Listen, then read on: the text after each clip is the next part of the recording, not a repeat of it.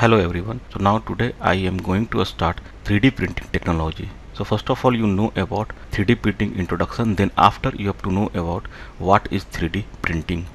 So after the completion of this lecture, the learning outcomes are, and you have to know about what is SLA, DLP, FDM, SLS, SLM, EBM, LOM, BJ and MJ. It is coming out and I want to thank you for checking out course 3D printing, and that is what we are going to be doing in this course. We are going to be stepping through all aspects of 3D printing from a brief history. How do you? That is important. Settings, we are going to talk about flatters, we are going to talk about getting your printer ready to print out, and then we are actually going to go into post processing, how to finish a print, how to make it look really sharp and shiny. We are going to be doing all of that in this course. We are really excited about it. I have been building and making for quite some time before 3D printing. It was framework and I really love this stuff, and I had a lot of questions, and this course I believe will help answer most of the questions I know I had, and then more than I had to go out there and look for it.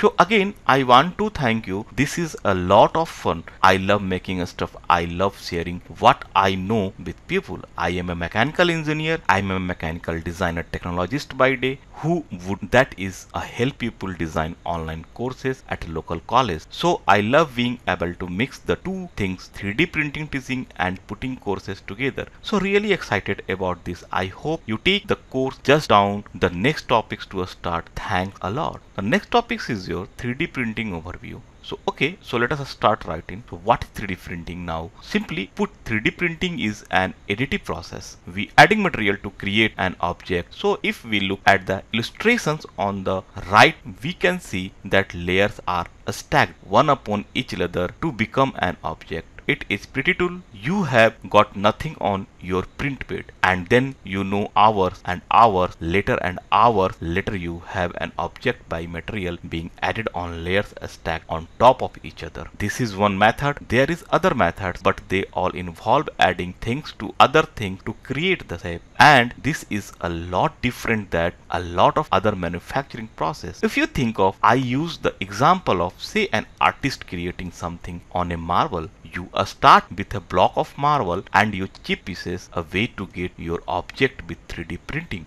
being added to process. You are adding material to get the object, and it does this by taking your 3D drawing that you either downloaded or you created in something like Fusion 360, and it converts that to math, which we all love math, right? And it uses that math, sends it to the 3D printer, and it creates a solid shape using one thin layer at a time. And that is where the magic happens. When we come down in the morning or we go down there after hours and we see something it is starting to be create, we look to the right. We see this boot, and I don't know why someone printed but some print in a boot. Maybe they needed a replacement for Monopoly or something. I don't know, but you can see the little layers in this print, and that is what we are talking about with the editor process. We are adding one layer stacked on top of another. Now there are other types of printing technology, and let us take a look at them. Okay, so the two models that we will look predominantly are the two most popular model. Now the most popular printing process is fused deposing modeling or FDM, and that is like the one we just saw with the boot. It is a layer of, it is a roll of filament being extruded through hot and through a nozzle, building a layer one building object and one layer at a time. So that is the one that when you are thinking of 3D printing, most of the times that is what you are thinking of, and that is what you are seeing on different sites like Gears, Paste in Amazon and whatnot. You know, the other very popular one is STEROLITHOGRAPhy or SLA, and you might have been seen this one look even more magical. It is when you have this sort of pool or photopolymer that you now sort of plastic that is affected by light or laser. And what will happen in you have this pool, the print bed lowers into it and a laser start shooting into this photopolymer, hardening it, where it heat and has the print head raise arises from the pull of liquid. There is your shape, there is your object. So those are the two most popular: fused deposition modeling or FDM being the most popular, and we will talk about why now. So again, there is other different processes that are out there. Some are more or for, and a lot of these are for different sort of applications. Some are more for scientific, some more for industrial. For example, fused deposition modeling, or a lot of these are also based off or similar to a stereolithography or SLA, in that they use a laser or some type of arc light. So like digital light processing, it is very much like a stereolithography or SLA, except instead of a laser, it uses like a hot arc heat from an arc light to actually harden a part, and centering is interesting. A stereolithography or SLA that does not use a liquid plastic or a roll of plastic, that actually uses powder, hardened powder of either metallic powder or nylon or ceramics, and you can get some really highly precision pieces in this, because the dust, it is like a powder dust, it's so small that the laser, when it fuses, that you can get some really high precision pieces. Again, these are two things you are probably going to have in your home: more industrial rapid prototyping, that type of things. And as you can see, there is even more. We have a selective laser printing, and that is where we are using different type of powders and different type of heat sources, and that is what all of these are: different materials in different heat sources. For example, a laminated object manufacturing loom, that using thin sheets of plastic that are actually rolled under heat and pressure to create solid objects. So again, not something you are going to have in your house. These are all processes that are additive and that will create things over time, but mostly ones that we are going to see our home are going to be these two. We are talking again about the stereolithography, SLA, and FDM, fused deposit modeling. And if we will look at these two images, we can see that on the right, the fused deposit modeling or FDM, that is what we are kind of used to seeing. Or if you are just getting into 3D printing, you might not. We are going to go over all the pieces part of this type of printers. Now we are building this all of one layers at a time. If you look to the left under SLA, a stereolithography,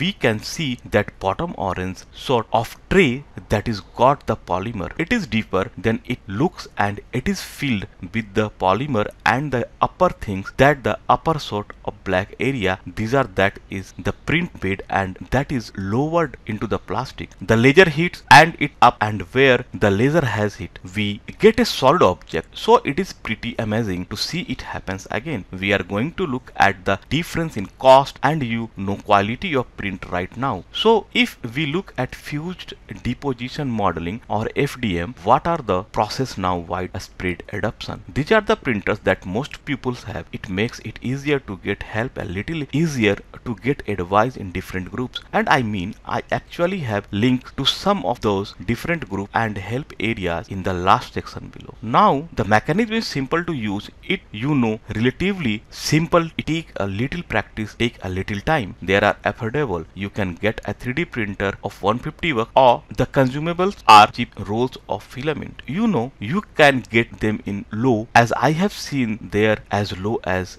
rupees 1.5 lakh up to for the more exotic filament, more expensive. We will talk about filament in another lecture. Now some of the fused deposition modeling or FDM, it does require some through calibration, because you got to make sure your print bed is very flat. The print quality is not as high as some of the other technologies, since we are laying down this layer of plastic. We are stacking in one on top of each other. You can sometimes see the airlines, and you can sometimes get a little shifting. So it is not as super sharp, but it is still going for what it does. It's pretty amazing, and it needs maintenance and care. Now SLA, a stereolithography printers, again you can get some very detailed prints, because of the fact that the laser is so fine, and we are hitting this polymer, and where it hit, it is just hardened, and it is pretty amazing. Very smooth prints, and of course you are able to use different type of resins, glow in the dark resin, hardened resins, clear opque.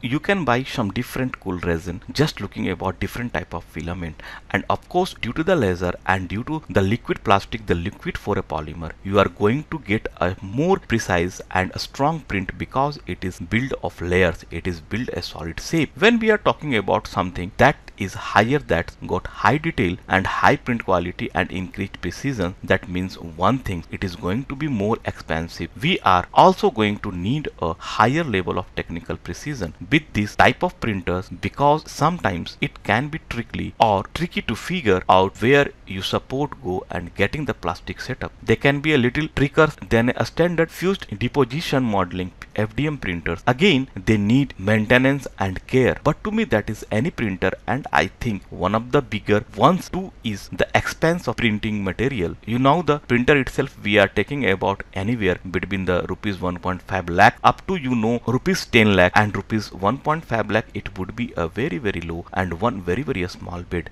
You are usually talking anywhere between rupees 15 lakhs to rupees 40 lakh for a printer like this. And then on top of that, the actual resin is a lot more expensive than say a roll of filament, and that is one of the reasons. In this course, we are going to be focusing on the learning about FDL of printing fused deposition modeling. So now STEROLITHOGRAPhy SLA. SLA is a fast prototyping process that produces fine detailed prints. It does this by shooting a laser into a pool of liquid photopolymers, building the model line by line. Digital light processing DL. This works under the same principles as SLA printing. The only difference is that instead of a laser, DLP uses a traditional light source like an arc light to heat and harden the polymers. It is faster than SLA because where the laser in SLA passes over each layer from a start to end, the DLP's lights flash the layers are at once. Fused deposition modeling FDM. FDM is one of the more popular 3D printing process available now and is the one used by hippiest. It is popular for producing prototype, concept models, cosplay and props. FDM uses a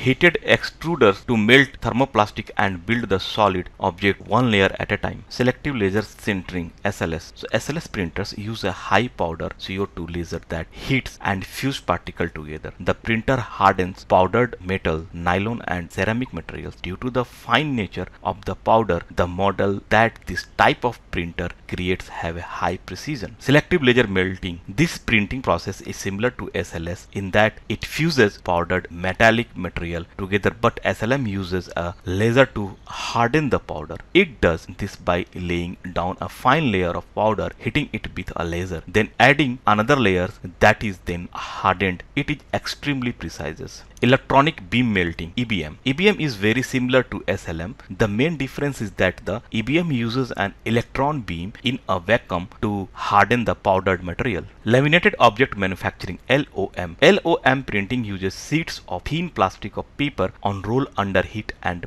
pressure to create solid objects. Binder jetting. This printing technology uses a powder material that is bound together using an adhesive as a bonding agent. You can vary the color by adding dyes to the adhesive. Material jetting. This process is also referred to as wax casting because it translated the CAD 3D drawing into a solid using heated wax onto a cool metal build plate. The wax cools and hardens and can then be cured by UV light.